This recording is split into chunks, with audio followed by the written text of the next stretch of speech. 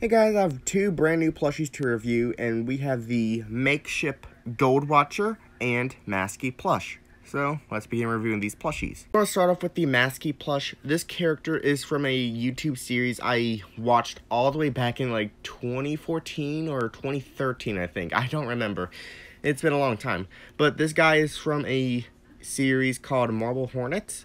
It's a really cool series. I recommend watching it. It's on YouTube. And this plushie is really soft. Masky is kind of the main antagonist. Kind of not, but here he is. His little tape is printed on color, and it's a tiny little accessory. It's stitched onto the plush, and it can kind of like rotate, but I wouldn't do it a whole lot because it might fall off of his hand. This mask is glued onto the plush, so you can't really remove it. There's only 2,653 made. Here's the tush tag. It is similar to all of Makeship's other plushies. Here's the front of the plush. Here's the side. Here's the back.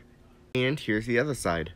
One thing I thought would have been cool with this Masky plush is what I said with the Reaper Nurse plush, is that they could have made their accessories removable by Velcro or magnets.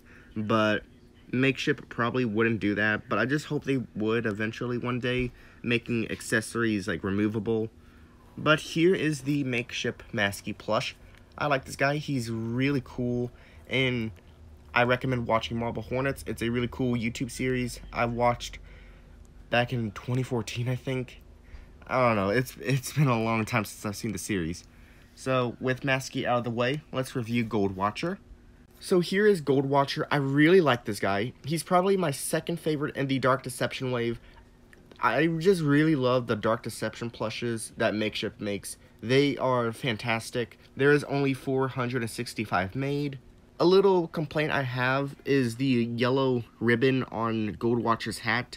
I know it varies on other plushes, but mine just doesn't have a good like yellow stripe on his hat, so you can kind of see this part doesn't have the yellow part, but this side does.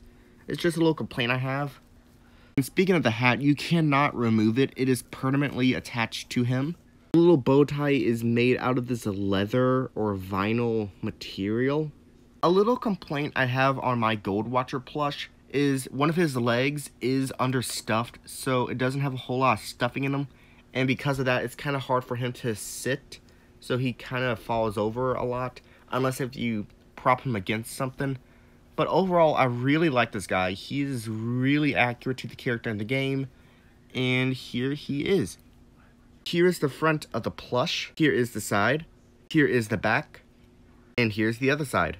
So here are all the Dark Deception plushies I now currently own. I'm missing the Murder Monkey plush, which is still currently on Makeship's website, and I'm planning to get him soon.